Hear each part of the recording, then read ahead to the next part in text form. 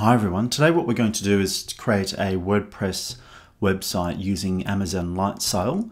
So what you do first is you'll log into the Amazon console and then from there select Lightsail, and then once you've opened up Lightsail you'll be presented with this home screen here where you can go and create an instance. Now an instance is a server where you can create multiple servers, you can manage them separately, and you can create snapshots from those. But today what we're going to do is just create a blank instance and then set up a WordPress site on that, and I'll show you all the steps to configure it. So first what we'll do is go over here and click on create instance, and this will load up. And for a WordPress site it's typically pre-selected here. For this example we'll set up a site in Sydney with the Linux or the Unix blueprint, and from here WordPress is already pre-selected. You've got a whole lot of other options here, but today we're just going to select WordPress. And a little bit of a disclaimer of what sort of is included in this pack, that it will pre-install, and at this stage here we can include automatic snapshots. So what that means is every day you can create a backup of your website, and if for any reason you break it, you can always go back and restore that backup plan. Now the first month is free, which is great. You can set it up, you can test it out, but just on the basic plan here you can choose different tiers. I recommend just starting out with the base, and then if at any time you want to upgrade, you can easily upgrade by restoring one of these backups to a new instance. So that's really handy to know that you don't actually need to choose the full plan up front unless you're going to restore a plan that needs this amount of space. So just start off with the basic plan here until your website's up and running. Now what you want to do is give your instance a name, and that's a unique name just to identify it. So if you're creating a brand new website for a clothing store or something like that, that might be the name that you give it. But for this example today we'll just give it a name such as my first website, and it'll just need to contain no spaces, no hyphens or things like that. We'll give it a name of 1, and we'll just have one instance of that. So, if you're a power user, you might create multiple instances of it, but for today we'll just start off with 1. So we'll create this instance here. Excellent. So after a few moments, this creates your instance, and here it is ready to go. So what we can do now is we can go and click on that. What you'll see, it has assigned an IP address and also an IP version 6 address as well. So I'll go in and click on this, and we can start to do some fun things with our site. So at this stage, nothing really has been configured too much, so it's just a blank website, and the only way you can access that at the moment is by using the IP address that it automatically assigns here, and it gives you a username and a password. Now you can't actually see what the password is. What you need to do is you need to go in and find the password within the website by connecting to a client.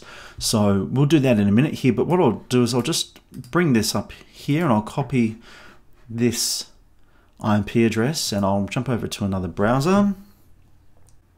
Okay, so now what I've done is I've just pasted that IP address into another tab, and as you can see what it's done is it's created a blank WordPress website. It's up and running, ready to go. Now what it does when you create a WordPress site through Lightsail is it adds a Bitnami to this, and so what that does is it's just adding a little layer on top of your website. As you can see, the bottom left hand corner, it's got /Bitnami/ index.html, and that just gives you some instructions on how you can go in and access this website, and also how you can remove this banner. So it's got a little X button there, but if you click on that, it pops up with a help URL just to tell you about how you can access your WordPress websites and log into the console, and how you can also remove this help message that is appearing. So what we'll do first is we'll log into the admin console. All right, so here we've got the admin console here, and it's told us that the username, the default username for this is user, but unfortunately we don't know what the password is. So we're gonna have to go and try and find out what that password is by logging into the back end of the website. So just from a security perspective, that password is pre-configured, but it doesn't email it or do anything. So you have to actually log in and access that directly. So let's do that now. So it's really easy to log in and access the back end of the website, but if you're not someone who does coding a lot, this might be a little bit daunting, particularly if you don't really use terminal or things like that day to day. So if you just want a basic WordPress website, it's a little bit more complicated than an average user, but I'll show you how to do this now. So what we do is we click on this button here saying connect using SSH. Okay, so now that we've logged into the terminal here, what we can do is we type in CAT space Bitnami underscore application underscore password, press enter, and in this case it's given us the password that was pre-configured for the WordPress website. So we'll just copy that password there. Now we can jump over to our WordPress website, paste that password in, and press login. There you go. So now you've got access to your WordPress website. So that was pretty easy. Now, the next thing that we want to do is we've set up the website, but it's only configured to an IP address at the moment. So what you'll want to do separately from this is go in and access wherever your domain is kept. Maybe that's Route 53, or maybe you've got another domain registrar. Go there and update your A record for your domain name to your IP address. Now, one of the things that you need to be careful of is when you're in the Lightsail dashboard, what you have here is a public IP address, but every time that you press stop and start, this public IP address will change. So what you'll want to do if you're going to stop and start your server every now and then is click on networking, and you want to create a static IP, and you give that a name. And then now what you have is actually a different IP address that will be the permanent IP address that you can attach to this instance. And if for any other reason you create another instance, you can move this IP address to another instance, but that just is a permanent IP address that you can attach to your domain name, which it just makes it easier to manage your website. But if you're not careful, what will happen is you've just created a different IP address. So you'll need to now navigate to the new IP address if you haven't already set up your domain name. So I'll go in and log in once more, but under the new IP address that I created.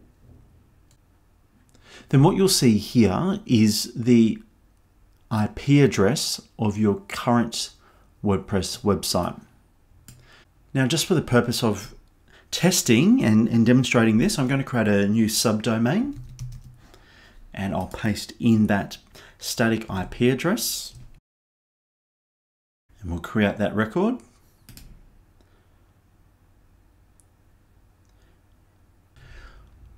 What we can do now is navigate to the website. In this case, it was test.internetstack.com. Log in with the same username and password that you had before. And what you'll notice is that the WordPress address has updated. So that was pretty easy. But if we navigate back to our blog here, what we'll notice is that this Bitnami icon is still showing there.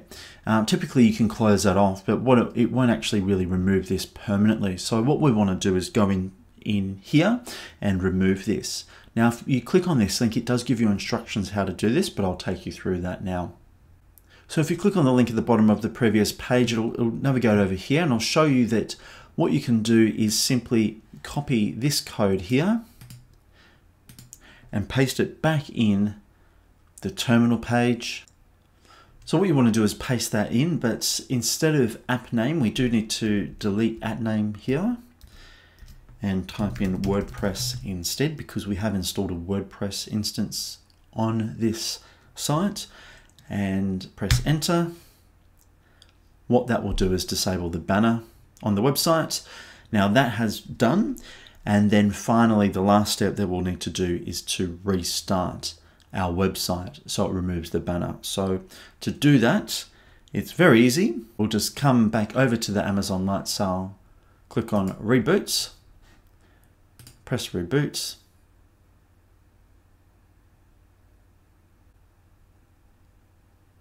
And we'll just probably need to wait maybe 30 seconds to a minute. And then once that's done, we can reload our website. And hopefully that reloads without... There you go. So the WordPress website is now set up and the Bitnami banner has been removed and you're ready to go. Start publishing.